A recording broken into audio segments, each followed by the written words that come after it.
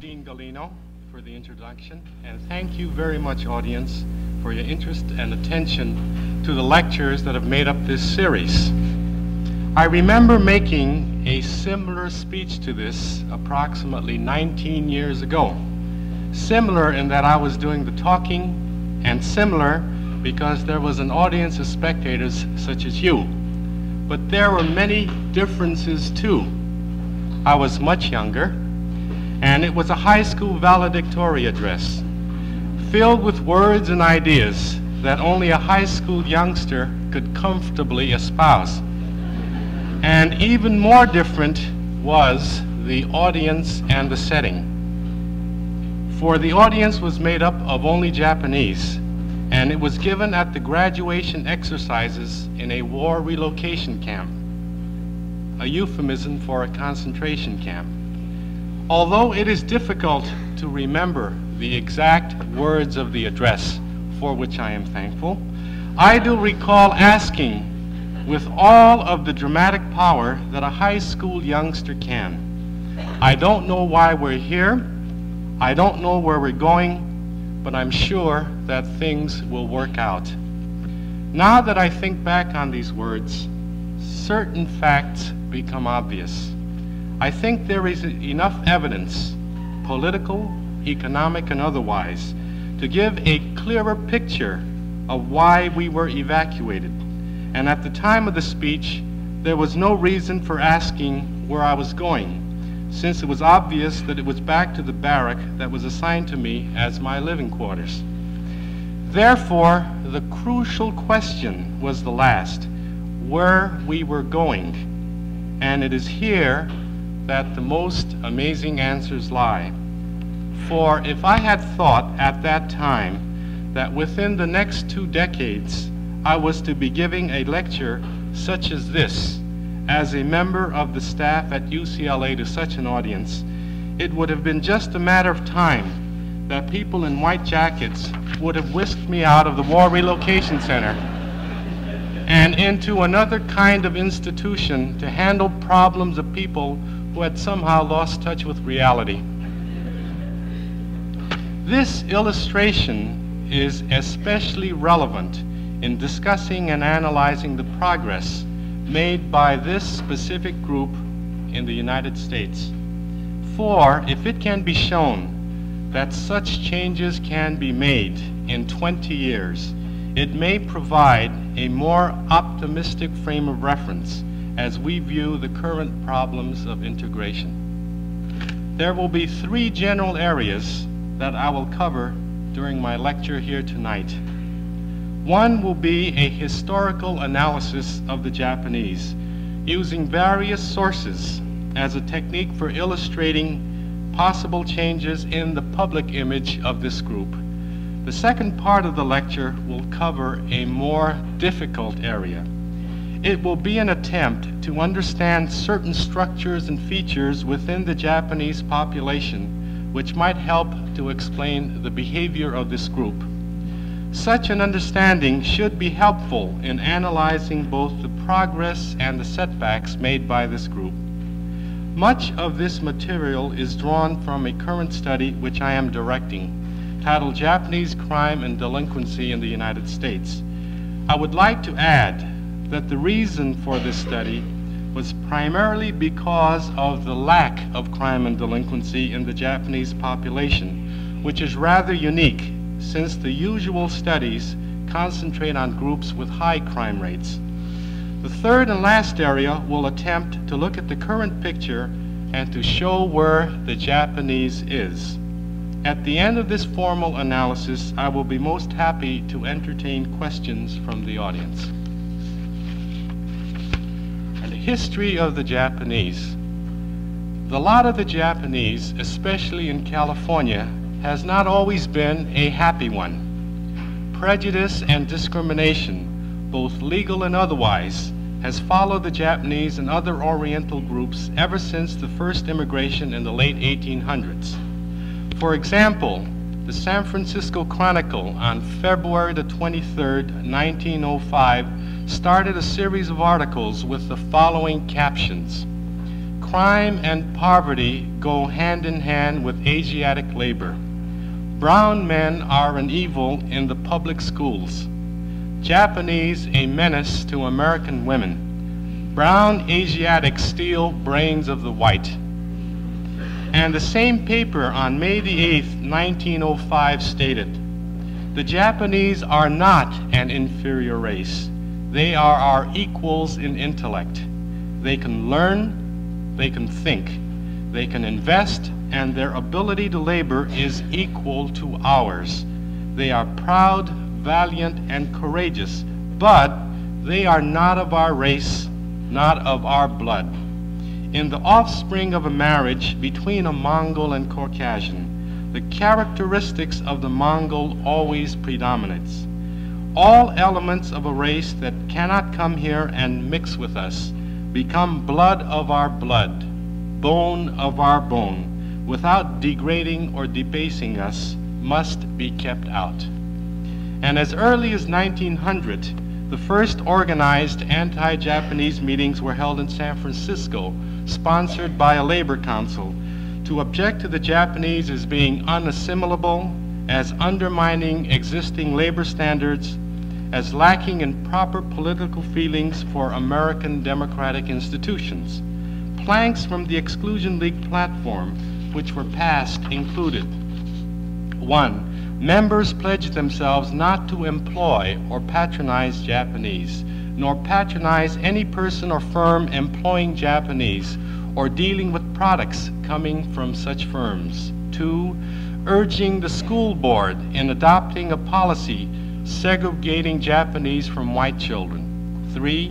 A propaganda campaign calling the attention of the President and Congress to this menace. And 4. That all labor and civic organizations in California be asked to contribute a fixed assessment for the cause. That these were not isolated instances can be garnered from an unpublished dissertation by Dr. Charles Reynolds at Stanford University in 1927. He surveyed the files of a small-town newspaper and found that the Japanese raided 20,453 inches of newspaper space during a specified period. The general attitude reflected in these items was that of, quotes, irritation verging on hostility, end of quotes. He also found that there were peaks and depressions in the amount of space devoted to the Japanese, which he was able to correlate with election years and periods of economic depression. And from the Japanese side, an interview with a Nisei, a second-generation child, shows the following picture. Quotes, "Our gang was to go swimming in one of the public pools, and when I got to the window, they said I could not go in. They would not tell me why I could not go in, and so my gang came out and they asked why I could not go in. Then the man came out, and he said that no Japs were allowed in the pool. One of my American friends who was with me began to cry because he was just as much hurt as I was over the incident. He said that he would never go to that pool again. And in all the years that I knew him, he kept his words," end of quotes. And the confusion in the minds of many Nisei, born of Issei parents but living in the United States, can be seen in the following interview. Quotes, "I sat down to American breakfasts and Japanese lunches. My palate developed a fondness for rice along with corned beef and cabbage. I became adept with knife and fork and with chopsticks. I said grace at meal times in Japanese and recited the Lord's Prayer at night in English. I hung my stocking over the fireplace at Christmas and toasted mochi at Japanese New Year. On some nights, I was told bedtime stories of how Admiral Togo sent a great Russian fleet down to destruction, and on other nights I heard of King Arthur or from Gulliver's Travels and Tom Sawyer. I was spoken to by both parents in Japanese and English. I answered in whichever was convenient or in a curious mixture of both." And in many families of Buddhist faith, the song "Jesus Loves Me, Yes I Know" came out as "Buddha Loves Me, Yes I Know." The Japanese-American Mirror, May the 5th, 1939, related the following incidents. During Boys' Week, Nisei high school students were classified among the undesirables to fill red-blooded American posts. Many cases came to light where Nisei girls and boys were denied permission to attend class dances because of race restrictions at country clubs that were in force.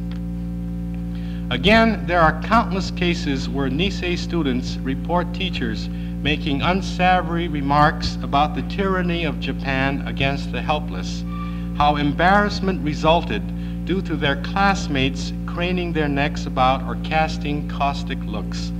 For, in the minds of the majority, all Japanese, whether born in the United States or abroad, were assumed to be alike. The culmination of the drive against the Japanese reached its highest point with the wartime evacuation. Bruce Lee, writing in a magazine of September 1962, says, "But talking about the wartime evacuation, never was a great principle lost so casually as with the Japanese American. The basis of all civilized law is that punishment is designed only for individual criminal behavior. Yet 113,000 people were forcibly removed from their homes, denied the right to work, and stripped of everything they owned. They were confined behind barbed wire fences and guarded by rifles and fixed bayonets. Every constitutional and social right was taken from them. And yet, within 2 decades after the wartime evacuation, almost miraculous changes appear to have taken place. For example, recent newspaper editorials emphasize words such as fine, upstanding citizens, loyal Americans, a group with fine traditions, clean, hardworking, and a credit to our country. The Los Angeles Examiner, in an editorial dated August 15, 1961, in discussing Nisei Week said, "The Nisei Festival is in large part symbolic of the recovery our Japanese neighbors have achieved from the hardships, deprivations, and expropriations they suffered in California during World War II. It is a credit to the industry and vigor of fine people who bore misfortune courageously, rejected its memory, and resumed with dignity the cordial relations so unhappily interrupted." The second part of the lecture will try to give you some understanding of the behavior of this group. Such an analysis should be of value in giving us clues as to why the group has behaved as it has. I would like to emphasize that the hypotheses presented are quite exploratory, and empirical validation is still unavailable. We are currently designing a study to provide this validation. One of the first things that one can notice in most Japanese is the high degree of social and personal conformity. I call this the area of social controls, and would like to present several concepts that might provide better insight as to how this control is achieved. I will use the Issei, or the original pioneers, as the basis, with the understanding that there have been and will continue to be modifications as the group becomes more acculturated to the mores of the larger culture. One of the most important variables is the pattern of social control, leadership, and obedience that arises from what I would call the vertical structure of the Japanese community and family.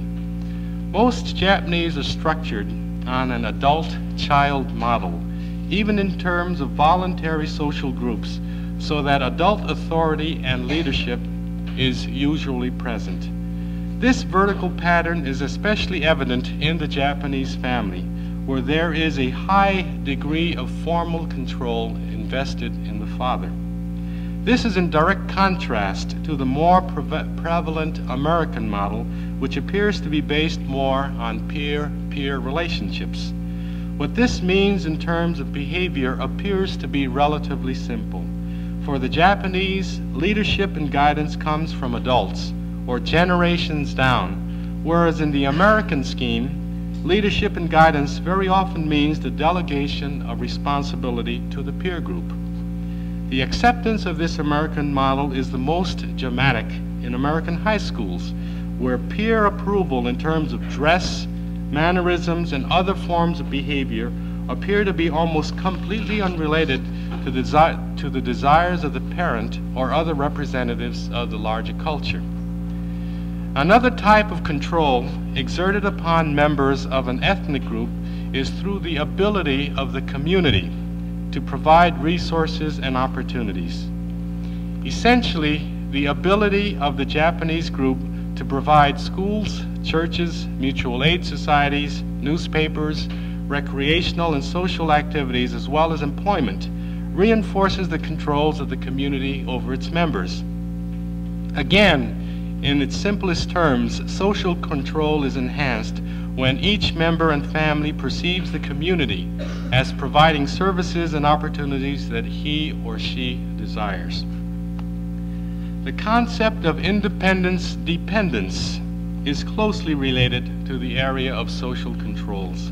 The dependence of the child on his family and interdependence between the family and community enforces the communication and cohesion between the actors. The Japanese individual was highly dependent upon his family for socialization and economic sustenance until he reached adulthood. The highly dependent relationship led to a high degree of social controls. Other variables which lead to greater social control can be conceptualized as primarily related to the individual or to the psychological self. Here I would include such terms as shame and guilt. That is, the internalization of certain standards and norms of behavior. If a person feels shame or guilt over certain acts, then societal control over the individual becomes greater. It is our hypothesis that the process of internalization of certain standards and the subsequent reactions of both guilt and shame reached a high point among the Japanese pioneers. The last variable I will mention in this section is the area of relationships. It is probably the most important factor in determining the degree of social control exerted by one actor over another. In other terms, it would be the area or risk or of losing something through one's own behavior. For it is then critical that some kind of relationship be established. One might call it love, respect, or what have you. Then the risk of losing this relationship becomes important in determining the degree of social control. Conversely, one who has nothing to lose because there was nothing in the first place is beyond the area of social control. If this concept has validity, it can also be conceptualized on different levels. For example, larger groups, societies, and nations. Unless relationships are established between white and Negro, country with country, there would appear to be little hope for the kinds of interaction leading to higher levels of communication, understanding, and respect. It appears to be a common observation in child development that the parent who reinforces behavior only through threat, hate, rejection, and punishment eventually loses control over the youngster. It is not unusual for such children to think, quotes, "I've got nothing to lose, as there was never anything between me and my parent in the first place." It appears to be a simple truth, yet many people, either through ignorance or ill will, continue to behave in such peculiar ways by not establishing any type of relationship towards other people or nations, which destroys whatever hope of communicating and understanding one's fellow man. Another area for understanding human behavior deals with, I would call, the content of what is learned. By understanding some of the norms held by the Japanese and their ability to reinforce these behaviors through the controls hypothesized in the previous section, we should add greatly to our knowledge of the specific group. I will discuss three main areas, what I will call means ends, masculinity, femininity, and styles of life. 1. Means ends. Definitions of success and the means for achieving this success are important variables. If, for example, the purpose of playing a game was solely to win, then the means utilized towards achieving this goal might be less open to question. Possible phrases to describe this norm might well be, nice guys don't win, do anything but don't lose. The opposite side of this picture would be those groups and individuals who would say playing the game according to the rules is as important as winning the game. I would call this the concentration either on ends or goals as opposed to a concentration on the means towards achieving the goals. It is my opinion that the Japanese emphasize the means or ethical way of doing things as being just as important as the ends or goals. This type of orientation would then give emphasis to minor tasks as being equally as important as the major ones. And this approach would probably help us to understand the formal ethical behavior of many Japanese, even under the conditions of the wartime evacuation. Number 2, masculinity, femininity. Another type of orientation lies in the role prescriptions given by a group towards definitions of masculinity and femininity. Let me explain this concept as it pertains to male behavior. In certain cultures, it is believed that to demonstrate or validate masculinity, one must, quotes, act out, end of quotes, or to be aggressive economically, socially, and sexually. There is also a related narrowness to this definition of masculinity. Certain activities such as poetry and art were precluded. And in certain societies such as ours, the male role may be ill-defined and ambiguous. Therefore, males may be constantly forced to prove their identity through forcefulness, aggressiveness, competitiveness, and physical prowess. Conversely, for the Japanese, it may be that maleness is already an ascribed role through birth, and that the need for validation through acting out behavior is not as mandatory. Therefore, it would not be unusual to find men in a variety of different professions and positions in Japan, such as the female role in the kabuki theater, without a loss of male identity. This might help to partially explain the relative low rates of delinquency in the Japanese group. Number 3, styles of life. By styles of life, I would include the Japanese orientation towards time, their emphasis on academic achievement, high education, and high savings, and their realistic expectations towards life in the United States. On these dimensions, the Japanese are virtually identical with the tenets of the Protestant ethic, or in more common usage with the American middle class.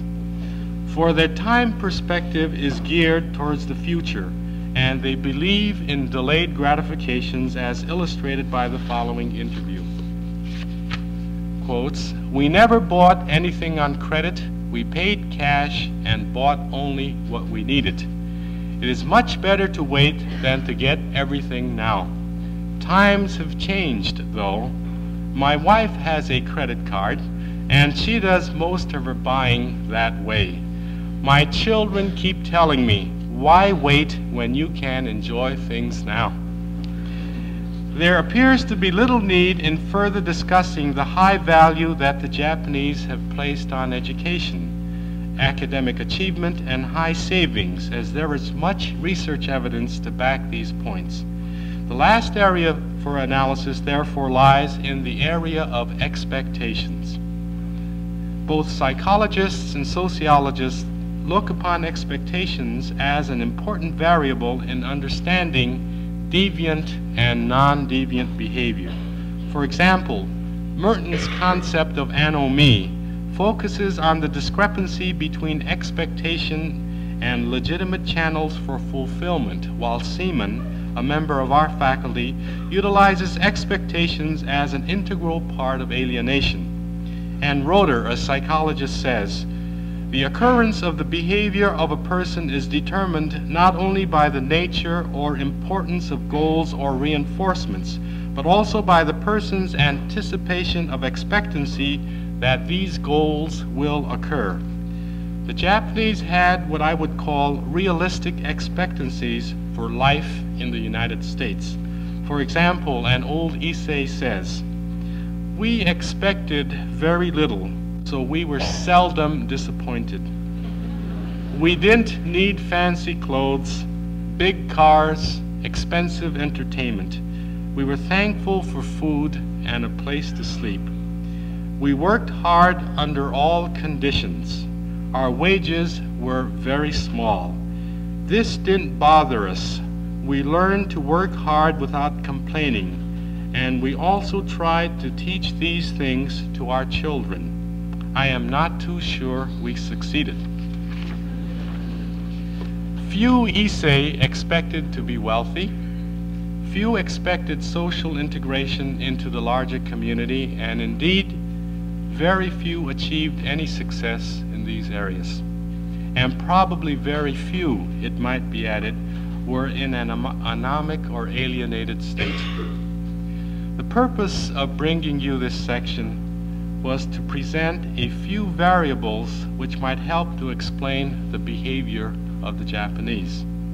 I would like to make it very clear that I am not advocating these behaviors as being necessarily all good or all bad. As for all behaviors, some appear to be functional for the group and others dysfunctional. I personally believe that the price paid for the degree of social controls appears to be rather high. The last section of this lecture will try to cover where the Japanese are now. It is extremely difficult to assess the current stage of the integration of the Japanese in the United States. For there are many groups. The Issei are the first generation, Nisei the second generation, and the Sansei the third generation, as well as Japanese recently arrived from Japan and Hawaii. There are also many following the rural to urban migration patterns of the majority culture. Therefore, generalizations appear to be tenuous, but here are a few statistics which appear to be of interest and value to the discussion. For what they may be worth, here are several. All right, income. Utilizing U.S. Census data for 1960 median urban income, the following groups in California show the following income distribution. The Japanese, $3,567. The Chinese, $3,237. The Filipino, $3,046. The Negro, $2,610. The Indian, $2,244. The white median income is $3,697, and the overall state is $3,585. A brief analysis indicates that the Japanese are best off in terms of median income of all groups identified as non-white by the Census Department, and that they closely approach but are still slightly below the median income of the white group. Another way of looking at the progress of the Japanese is to analyze the percentage increase in professional jobs over a decade. In 1950, 29% of the Japanese held white-collar jobs as defined by the U.S. Census Bureau, And in 1960, the figure had risen to 40%, or an increase of over 10%. For the same period, the total white-collar employment was 44.5% in 1950 and 44.3% in 1960, or almost no change. No other group, as listed in the census figures, approached the Japanese percentage of progress, at least as measured by entrance into white-collar professions. Even more surprising would be jobs classified as professional. In 1950, 4.6% of the Japanese had this classification, while in 1960, approximately 17% of the group had this classification. Comparable figures for 1960 show approximately 5% of the Negroes in this category and 15% of the whites in this classification. I would like to thank Bob Singleton for lending me these figures. Education.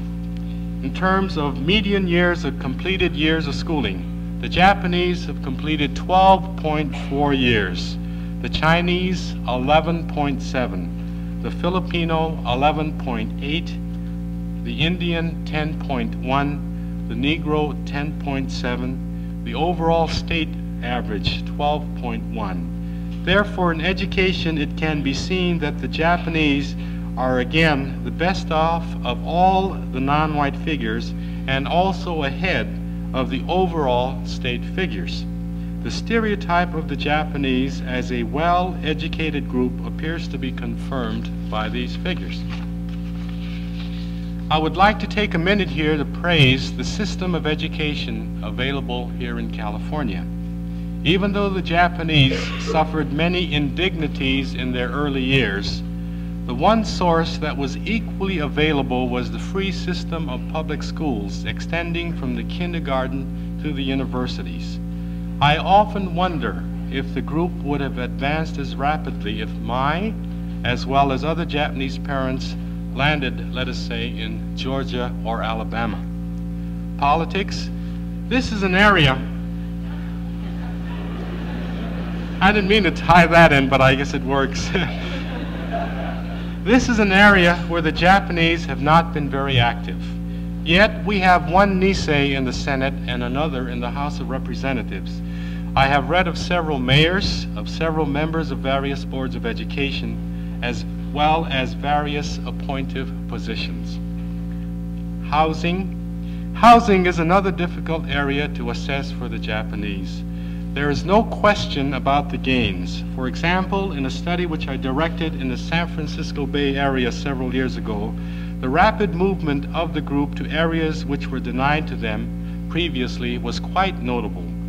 I am sure that there are still many problems in housing, but it is difficult to gather data since most Japanese would rather not talk about it. So, as you can see, we are doing quite well. We are rapidly becoming integrated into the larger American culture. And our rates of crime and delinquency are rising rapidly. For example, in 1940, our rates of delinquency were 119 per 100,000. In 1950, it was 180, and in 1960, 450. I must add, however, that these rates are considerably lower than for the non-Japanese population. The current rate of 450 comparing with the general overall Los Angeles County rates of 1,481. And for the first time, we have Japanese psychiatrists, psychologists, and social workers. We even have a social welfare agency to handle social problems arising in the community. It is my impression that separations and divorces are becoming more common. School dropouts are coming to light, and there appears to be less of an emphasis on scholastic achievement. And so, we make the full circle again and ask, where are we and where are we going? I believe that the Japanese are at a critical point in their adaptation to life in the United States. Many of the old community and family ties, which were valuable in the past, are being or have been dissolved. Many of the current generation are unaware of the past, and their internalization of American standards and values is almost totally complete. Most perceive no alternatives, and because of this, their main hope lies in the ability of the larger American community to absorb them. Let me illustrate this last point with a concept I call role validation. The acquisition of values, standards, the retention of the knowledge of American mores and attitudes is not enough. For the role of being an American has to be validated through behavior. And this behavior has to be in interaction with the larger society, meaning you. The ethnic community is not large enough, nor does it provide sufficient opportunities for the current ambitious youngsters. They are ready, willing, and able, and need the larger area so that their potentialities can be developed to the fullest. Here, let me present this final point through an analogy. Let us assume that the Japanese want to become bridge players, and the dominant American community is holding the cards. 40 years ago, even if the American wanted the Japanese to play, there would be no deal. For the Japanese of that era would not have acquired the knowledge, skills, and attitudes for playing a game, and such a gesture would have been useless. 25 years ago, there might have been some action, but not in the true sense of a game of bridge, that many Japanese may have acquired some of the attitudes and values, but most would be afraid to validate this knowledge through active participation with the larger culture. Surely there would be some players, but most would probably have chosen to play within their own group. If the FBI and Army were called in, there would, of course, be some participation. But one could also be sure that the Japanese would not play to win. You would have had to provide the cards, the refreshments, and the game would have been one-sided. Today, I think that things are quite different. We are ready. We have read and digested all of the bridge books. We have the knowledge, the values, the attitudes and skills necessary for successful participation in the larger culture. We will even bring the cards and we will play a good game. We want to win. We will take whatever risks are necessary for role validation, with no excuses as to race or other handicaps. What I am saying very clearly is that we are ready for full participation in the larger society. The critical question then is addressed directly to you, for I believe that we have done everything we can. It is a simple question. All it asks is, will you let us? Thank you very much.